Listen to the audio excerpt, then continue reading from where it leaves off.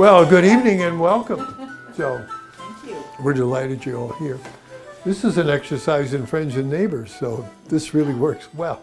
So many of you I know already, but I want to welcome you to this incredible exhibition. And it's incredible on several different levels. We did this as an exercise 3 years ago.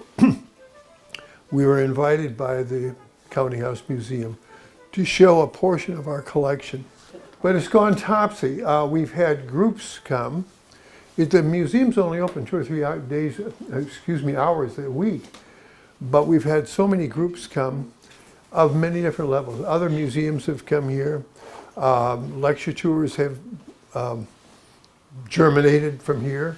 Graduate students from several universities here. Curators from the Museum of Fine Arts, the Rhode Island School of Design, Pratt Institute in New York. People have come here. Historic Deerfield has sent their whole curatorial staff here. So it's an important exhibit, and we've extended. This is our 3rd season. So here we are. But the most wonderful and intoxicating thing is we get to show it to our neighbors. It really means a lot to us to have Berwick here. We haven't had much of an attendance from Berwick residents. And so this is the flagship, I guess. And there is an exam, 40 minutes. Pressure. But let's go inside, and Nancy and I'll talk a little bit more. So this is I guess we can say a labor of love. So it took us about 7 months to assemble this collection after we were invited to be here.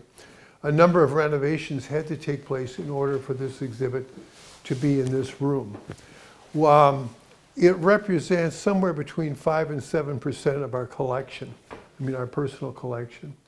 We live on Diamond Hill Road, and that road for many years, centuries, was Tear Shirt Road. If you look at the 1872 map, it shows Tear Shirt Road.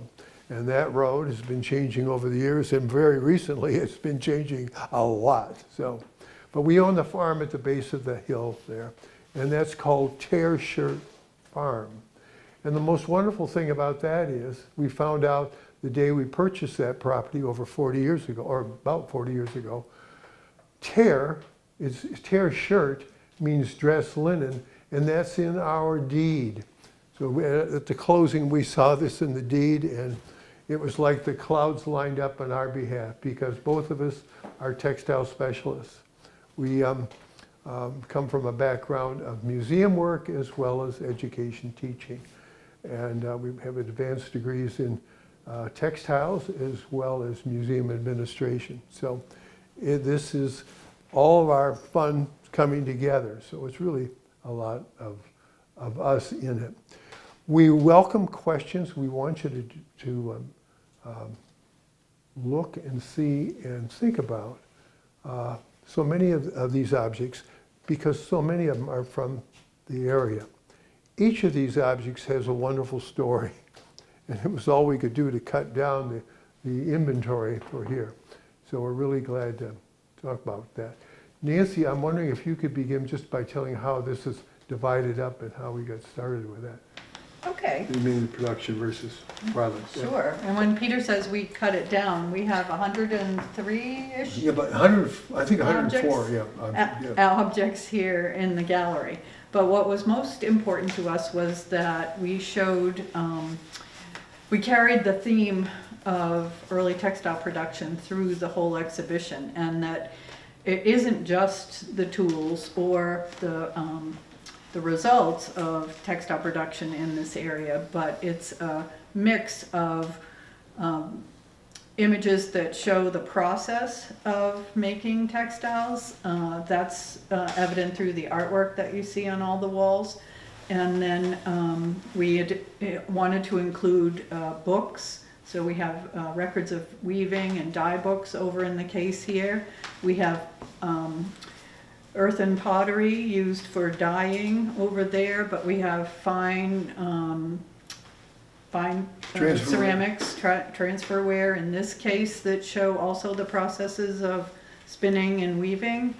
Let's see, so it's everything. It's the tools, the products, the records of how these things came together. There's a diary, there are sales receipts, yeah, and not only examples of textile furnishings, textiles that would be worn, but also textile home furnishings, such as the bed I'm standing next to, all the parts that are on that.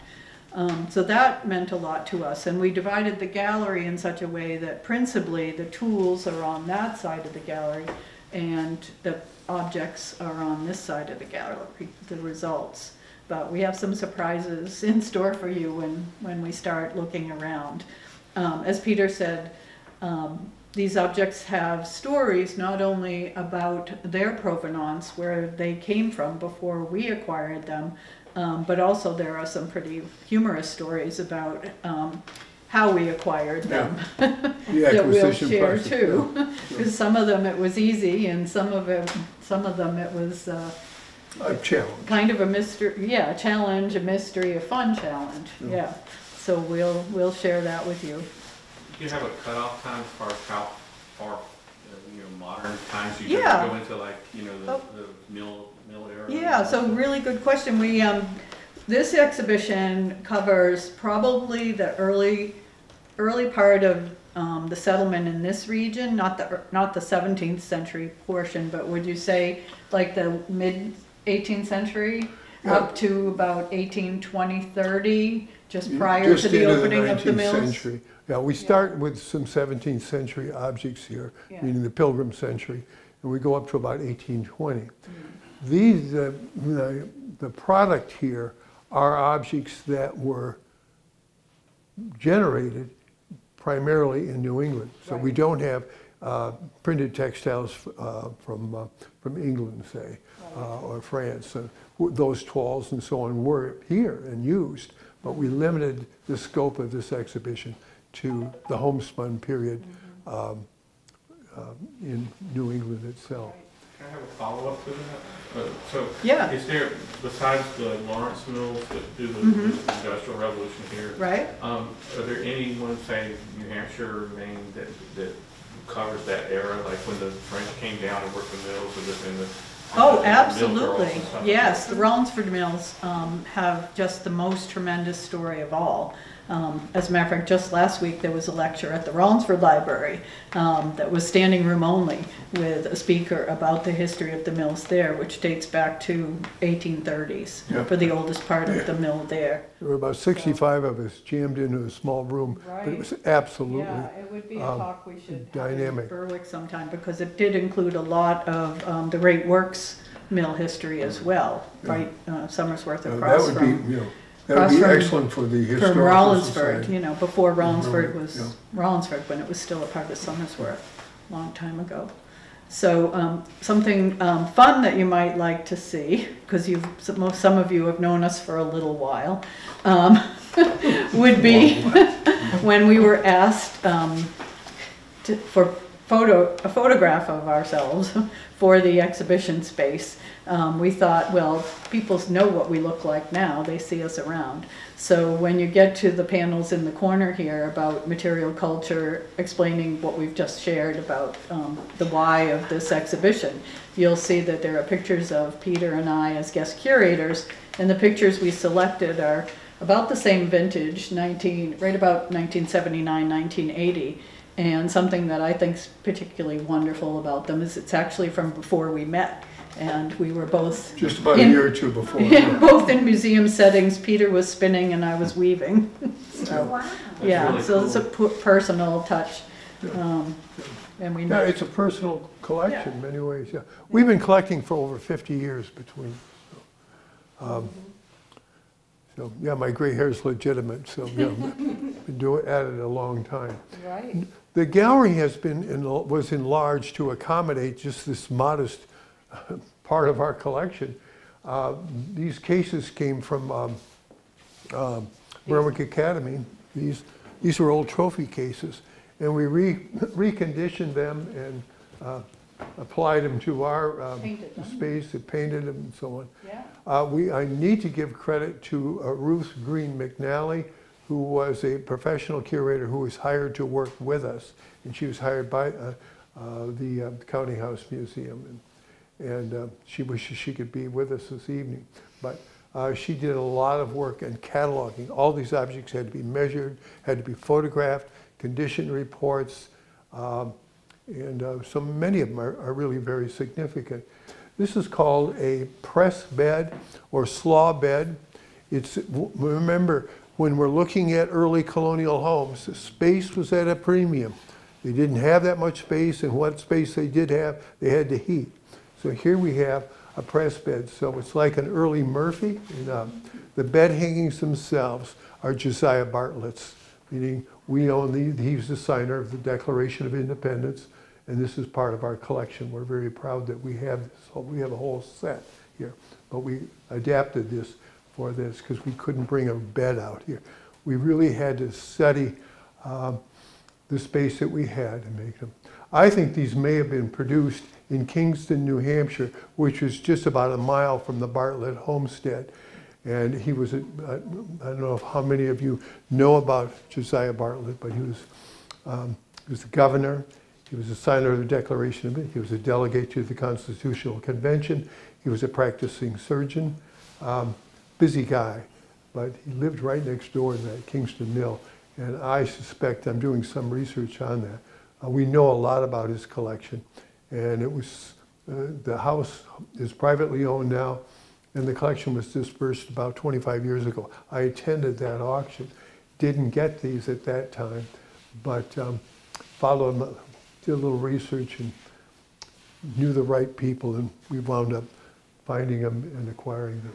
And then years later, we found like the rest of the beds. Yeah, we had to find it in two sections, yeah. It had been divided up at the auction, and then we brought it back together. So that's the original? Yeah. Wow. And you found it in two different pieces?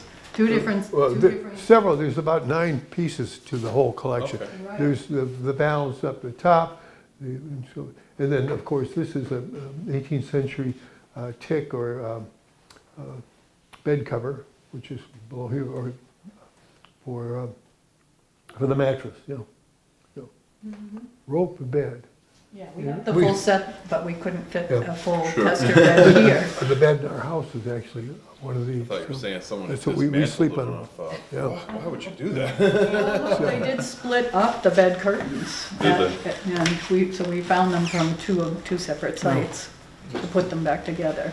But this is just 2 pieces, really. It's the head cloth that would be behind the headboard on the wall, and the end valance of the bed here. And if you look really close, you can see that just for the visual, I photocopied the side pieces. Just to make it work for that setting, yeah. Because we didn't have pieces that short to hang in this installation. Yeah. That's a historic New England trick. Going around here, some fun things. I have stories about Nancy and I do, have stories about every one of these objects, as I mentioned before. And if you just ask us which one you'd like us to amplify on or talk about, we'd be glad to. I'll start off maybe with this little, this is a picture. It's called Transferware. It was produced between 1790 and about 1805. And I discovered this in Bath, England. I was on a lecture tour and went into this incredible shop and saw that on a shelf. It was beyond my means. Oh, I hate to leave that there.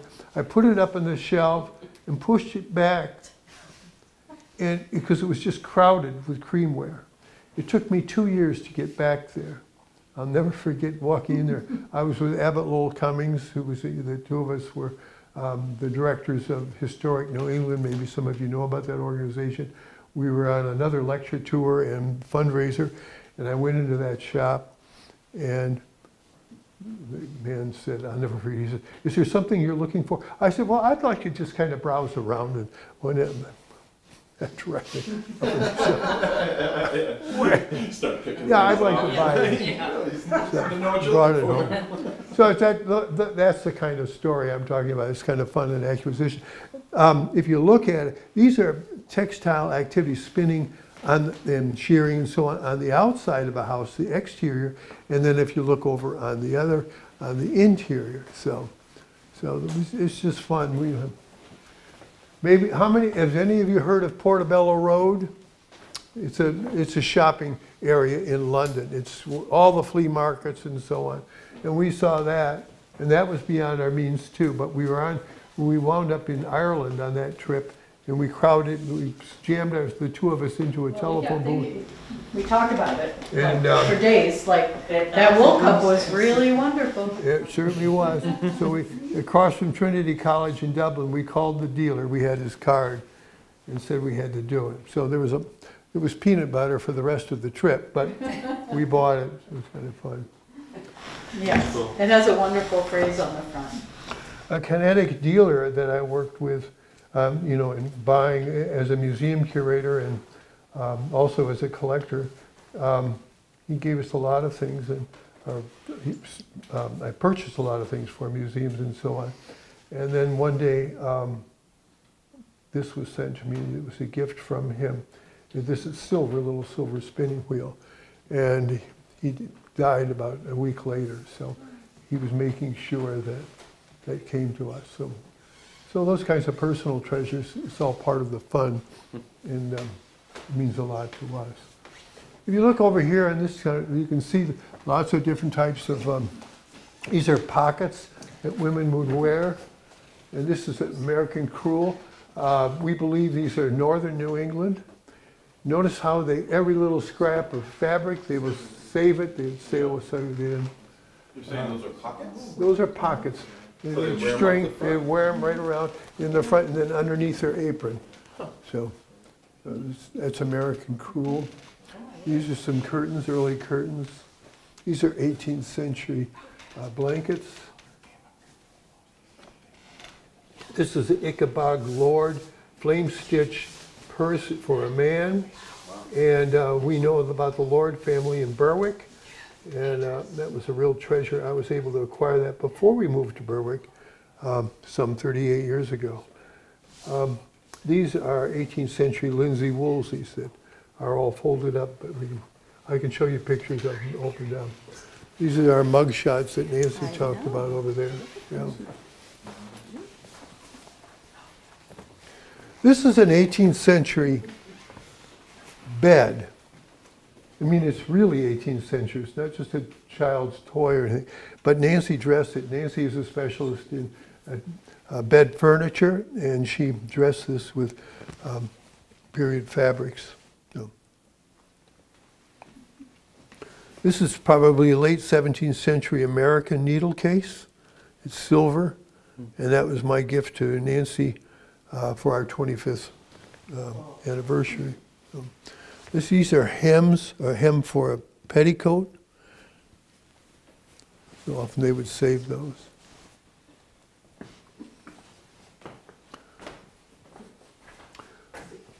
I'm going to turn you loose in just a moment, but I want to just tell you a little story about this, because this Come over and see the loom, yeah, take a look at this loom.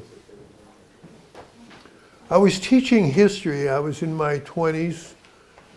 I was teaching history at at Catskill Academy in Catskill, New York. And I heard about a woman named Faith Smith.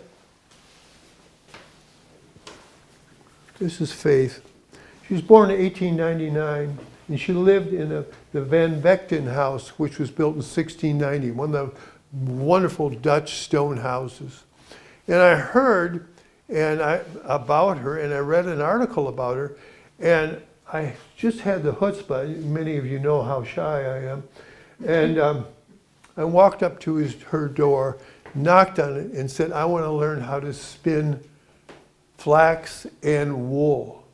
And that little woman said, come on in. I'll never forget it. I had no idea that would change my life.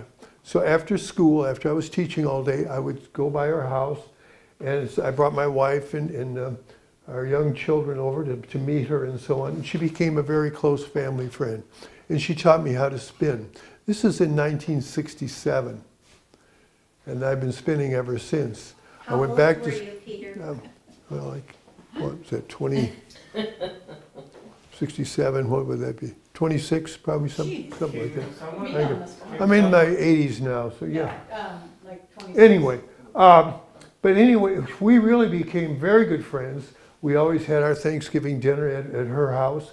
This is at the Museum of Fine Arts for the major exhibition that Nancy and I worked on called New England Begins. We took her. When I went to lecture in England, we took her with us and so on.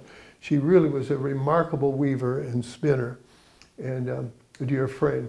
This loom, she was delivered to her house during the Second World War and sold to her for $3, and I've got it down here in my notes, it's about $3.50. The man knew she had many fireplaces and it would be nice if she had this lumber to burn. She figured out it was a loom, taught herself to weave, and that changed her life.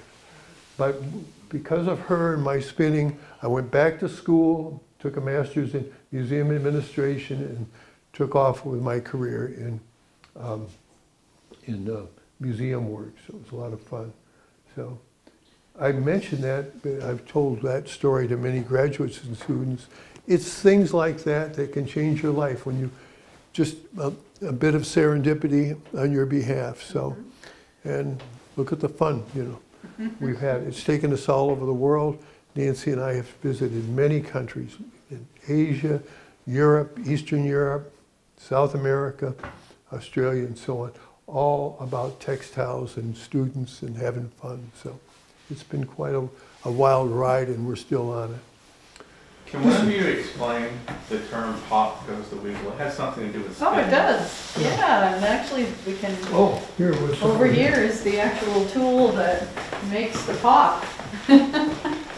This is called a skeiner, and as it winds up, It's called a clock reel, skeiner. yep, Correct. And I don't think this This doesn't particular have a one cl- doesn't have a working mechanism, but usually there is a wooden wheel inside that and this is all geared. a gear. So And many turns. Oh, go ahead. Yeah, For 40 4 turns, and it pops. It goes click, Pop goes the and weasel. that's the pop goes Yeah. the weasel. And then So there's that- round and round the. you're right, Yeah. it goes, yeah. Yep.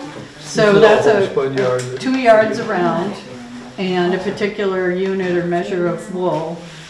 40 yards is called a knot, and 8 knots is called a skein. So you're taking what you've spun And and then spun. measuring it. That's That's basically a right. measuring device. Yep, Okay. measuring. I wasn't sure if it was in the spinning process or in the. Yeah, Okay.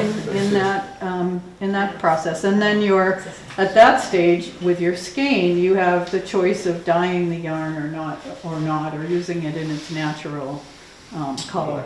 That's why there's no little bump right here, so you can move it Slide off. it out. Right, Good for you. So then you yeah, bundle it up and Yeah. sell it. And then, Yeah. yeah. what would a skein of say wool yarn like cost? Would it cost, today Well, then, or then? Oh gosh, hard to know, but, There's a bill over because there, there are some bills over here for linen. 18th century. 18th century math, though, you'd have to figure that out. But this is kind of fun that you get to see both of these, because this is a tool for winding the skein. So these 2 objects are for unwinding the skein after you've dyed it. So both of them have the ability to change size depending on how big your skein is after washing and maybe after dyeing it. So on this one, which is sometimes known as a squirrel cage skeiner, has these open barrel sort of things, but the lower one goes up and down for your size, and then on the one behind you use the sticks to decide where your skeiner is tight. So both of those serve the purpose that sometimes people, I don't know any knitters here, but you know, you need to put your yarn on something, the back of a chair, or have your loved one hold it for you while you take it from a skein into a ball of yarn. But that's what those tools are for. If you look over in that large wheel, in fact, I could probably talk about that maybe. There's a little ball of yarn there. And then there's a ball of yarn over here. You see this little ball that's in there? Those little balls of yarn, you'd use them sometimes to throw it across on your loom. So you need a little loom basket right here. Stick all your Yeah. balls in there? And, I mentioned that this is our collection, but we do have 4 or 5 objects here that are extremely important that were loaned to us. And this is out of the Beauvais house. So this is it. And we have the owner of it here, so. Came from the Lord house. Oh, no, this is from the Lord house sale. And you have the order for it? Where they bought it? Or is that No, what you're no, saying? no. It could have been home manufactured, but yeah. Do you have a loom? No. And the shuttle is set on a tray, I'm looking for, No, there are shuttles with trays, but flying shuttles and so on. No, this is done by hand. It's probably late 18th century Hudson Valley again. We have many of these looms. I mean, like what And they're still to be found. they are. There have been 2 found in old houses here in Berwick just this year. Really? Tucked Yep. way up, way Way up in the under attic, the yep. eaves, in the lofts, yep. So we're really happy about that. Yeah. Yeah. So- Is this operational? Oh, yes. Oh, Yeah. Yeah, This is well, all- not in its absolute present state right here in the exhibition, but yes, definitely. Yeah, for a long time, it was in our kitchen. Yeah. In So fact, it was handy to use in the kitchen. and it was used as a whelping box. that's flax, right?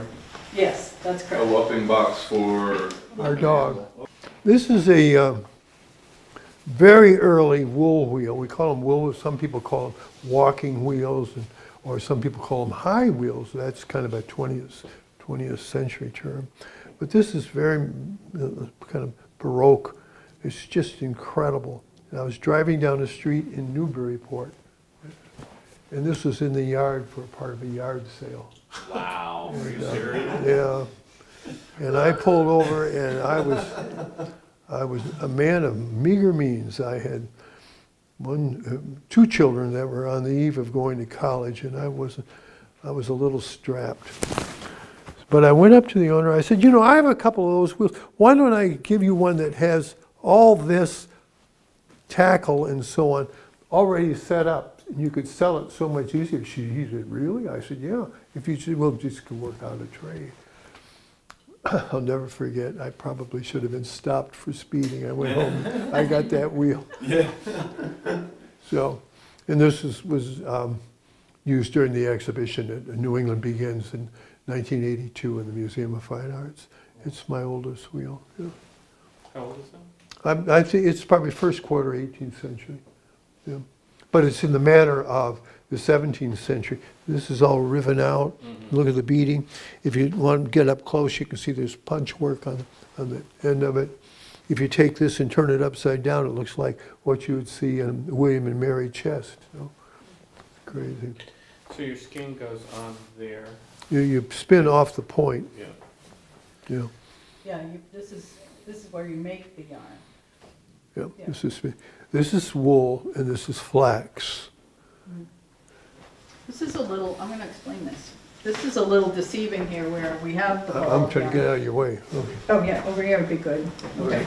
I'll Go scoot wherever you over want. here. So the reason You're the little taking notes, ball of aren't you? yarn is here is to protect people from the point.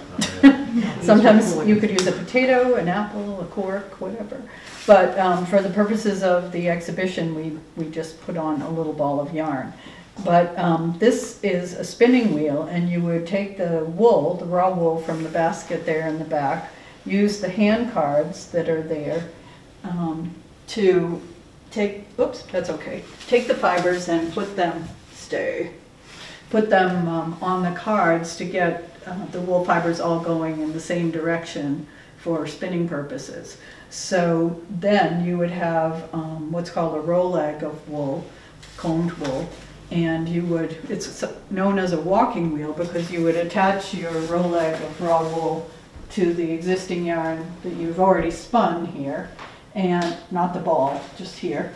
And as you walk back and turn the wheel, you're spinning off the point. That point is twisting and it's sending a twist up the wool that you're holding. So, and then when you've gone out as far as you can go and still reach the wheel, you turn the wheel in the other direction and wind your finish yarn onto the spindle. But when your spindle's full, that's the point at which you start winding the yarn off, probably onto a skeiner, not into a ball. Or nitty knotty, you could go.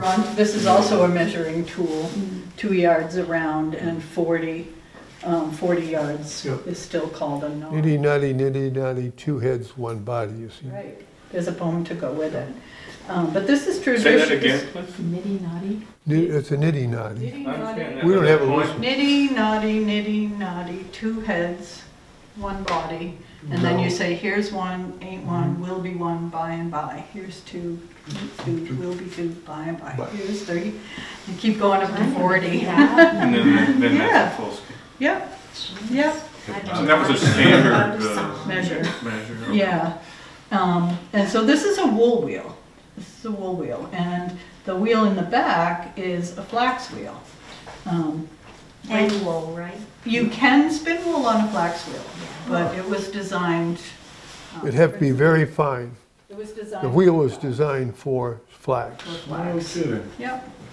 So, So if it looks similar to that, it's probably a flax wheel? yeah. Yes. Oh, yeah.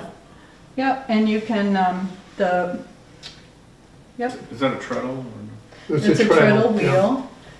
It was, yeah, that's, I can't remember, where did you locate that one, Peter? We have many, this one's, which one? Well, this has, everything has a story. Yeah, I had an article in Early American Life, and I wanted to, there's a Hugh Ramsey wheel, and that was from Holderness or Londonderry, and I wanted that included in that particular article, so I wrote the article. And it came out, well, I can't remember the date, but when the article came out, it had only been on the newsstands for about 2 or 3 days. And I opened up my mailbox and there was a letter from some woman that had got it in New York. She said, I loved your article and it's obvious that you really love this spinning. I own a Hugh Ramsey and I want you to have it. Wow. And she said she would send it. I needed to pay the postage on it, but it arrived within 10 days and that's that wheel. Yeah. And I wrote her and thanked her and I said I would be using it for educational purposes. And she was thrilled with that, so we've corresponded. And she was notified about this exhibition as well. So. Was flax imported or is it grown in New England? grown in New England. Mm-hmm. Yep, yep, and even in this area. Are those Yep. dowels worn down from people's hands running over them? Where? Yeah, That one that's Yes. really thin on the other side? Just- Oh, yeah, yeah, Yeah. Wow. yeah. like chair rungs. Yep, sure, It's pretty ancient. yeah. Maybe we need This to is a have flax field spinning. trip to the farm in the spring and we I can think you show how these work. Yeah, well, yeah, we'd love to have it. Our farm is dedicated to pre-industrial textile technology. What we did is we found this old cape on Diamond Hill Road. It took us years. It's still in process. Work in progress. Work in progress, there's the word. But lots of friends and family members have helped us over the years. And then we took a barn that was in Durham, Maine, just north of Portsmouth, Portland, and we had it disassembled and moved to our property and put back up. And that whole barn is for spinning and weaving. So it's Yeah. really, it's been published and Right. we get groups coming. What we really strive to do there is not only teach individuals, which we like to do, but there are many house museums throughout New England. I mean, whether they're part of a larger organization like Strawberry Bank, or maybe they're just a single house in a single town that has a historical society and there are volunteers giving tours. Well, what we like to do is offer to them an afternoon or a day where they can come, and even if they don't use these pieces or any of these tools that are used in the processing of flax, maybe they don't use them at their historic site, but if they come and use them at our house, at our barn, then they can best explain to their audience how they were used locally. So that's the Yeah, teaching. our farm the really is a teaching teaching piece of farm, this yeah. is what we love to do. As you look at this case, take a look at the charts that we have here as well, because on this side, you start with the sheep and you end up with the cloth, and you'll see many of the items in the gallery today in those images. And then also this one is the flax version, the flax plant down to the bolt of linen. So, and most of the tools are here. There are two tools in these images. They appear in both that were too big for this gallery. One is called the scarn, which, you know, not to get too involved in weaving, but it's big and it holds many bobbins that you use to wind the warp threads. And then when you're measuring the warp, there's a warping frame. The warping frames are really much bigger than they're even portrayed in those images. They can be up to 9 feet across and 6 feet high. What's a hackle used for? The hackle is part of the flax processing process, and yeah, you sort of have to read the chart here to see what the steps are, but and come to the farm, because we have a flax break, and then there's the scutching board, the hackle. It helps, the short version would be to say it separates the fibers inside the flax stalk, Okay. so that you can spin them and determine what weight yarn you want or thread. The botanical name for flax is linum. Yeah. Yeah. So we should set them free. Yeah, Yeah. wander about. Yeah, wander about. There's Yeah. lots of things to look at. The images that show people at work with at these activities, as well as this is a ledger from the old Berwick historical collection. Of course, we wanted to include their things as well. Yeah. So let's see. Those are hurdles over there, that fences. I had those made in England and shipped here, so we have a number of them, so we can show that type of fencing. Hurdle is a method of containing sheep. You can move the sheep around so they're spreading manure, and It's a portable but they're fence contained, now. and then Yeah. So, these are watercolors. We have a lot of artwork that relates to the textile industry, pre-industrial. So this is this one over here. This lady is spinning. That's English. It's done by Paul Sandby. We have some other sketches there. These are from the Royal Academy in England, and this will be going to the National Trust of Scotland. These were done in Scotland when we're done with them. So we've made arrangements with the National Trust to have these transferred. we have one drop spindle on display here. This is, Peter can talk someone's- about, and a distaff, Oh, yeah. which holds your raw flax. This is, yeah, you see these all over. This is called the whirl. Give it a whirl. You've heard that expression? That's the whirl, and that's the shaft. This is very, very rare. This is called a distaff. And a distaff, this is a type of distaff that would be worn in the belt or girdle. That's a distaff on the flax wheel there. You see that holding the raw flax. We do not have much use of those in the colonial period here. However, when we found this one, I had it analyzed, and the wood is maple, and it's New England maple. So that is very special. More Middle Ages and earlier, right? Sorry? The Middle Ages and earlier for the distaff? Oh, well, this distaff goes way back, yeah. Remember the tombs of the pharaohs. You know, they're wrapped in linen, the mummies. And they were spinning with those, yeah. That's amazing. Oh, This is a 17th century dye recipe book. That's the earliest book published on dyeing in America, that one, the country dye. Do you remember when we were at the Woodman, they talked about, was it camphor that they used to make dye? For dyeing, yeah. Yeah, okay. As well as pots like this, that'd be for could be for human urine. In our tour earlier, we talked about, or I talked about, space being at a premium. Like, you know, that was one way of solving it. You could fold it up during the day. Well, this is another way of handling sleeping arrangements. This is called a settle bed, and normally this is an 18th century bed tech, but normally we could open it up even more, spread it out, and then you could walk in there and lay down.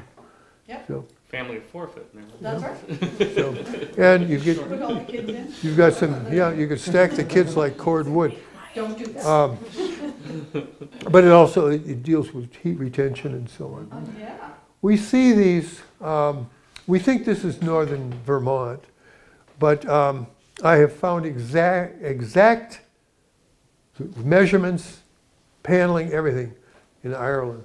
So it's, you know, it was a fairly common form. So look at the spline here and so on, how the construction. It really is a pretty. What wood is that? There's a side of me, well, I think it's multiple woods. It might be, I'm thinking this might be chestnut, but I'm not sure of that. So. A couple of the hinges are original. Yeah, there's some original hinges, and then they put some modern ones on it. And I've had another pair made up, but we just installed it here, so I could take those modern ones out, because I had those hinges repaired, so, but I haven't made the transfer yet. Kind of fun. So, did you want to try that, Lori? No, I think, That could be your deer stand. Some of them don't have. Yeah, yeah. And I don't know if this I could do that. I could do did that. originally or not, but yes, Yeah. yeah. Shall we, Nancy, shall we? I'm coming. Okay. what's the name of this? A settle bed. Settle bed. Settle is usually a seating furniture. Yeah. A settle, a large, tall back settle. That You don't see too many of Faith Smith, who I've talked about. She had one, and I said, someday I'm going to find a settle. It took me probably 20, 30 years, and then I think we've only owned, I found this probably about 20 years ago. Remember this. I'm gonna just leave it. We're at a museum in Connecticut, and that says J. Cook. And we love that block. That's for marking bales of wool.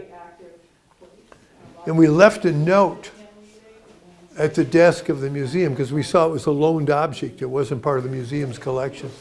And we said, we would love to buy that if the person ever wants to sell it. We had no idea who the person was, but we just said it'd be great.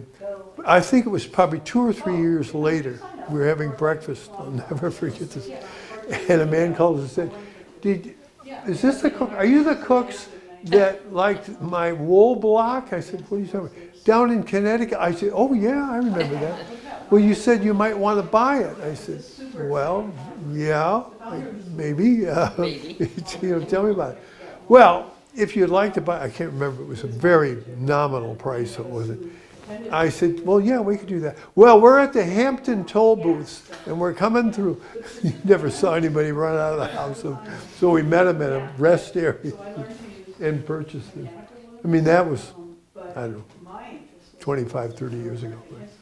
We were living in Berwick at the time. Would they have dipped that in ink to use it? Yeah, or paint. It's loaded. You take lots of different kinds of paint color and so on. They dab it in paint and then slap it on the bale. So kind of fun. This is Tear Shirt Farm in Berwick, Maine. This is our home. What road is it on? It's on Diamond Hill Road. So, Swing by there. Oh, beautiful. so this is where we live. That's so nice. It's like going back in time every day. See, there's a flax wheel there. I'm going to show you. Oh, do you see this? Mm-hmm. No, well, this is the bed I was telling you about. That's where I woke up this morning. That quilt is there, right there. But it's all folded up. Well, I want to thank all of you for coming. It means a lot to us to have you, to share with you. I know.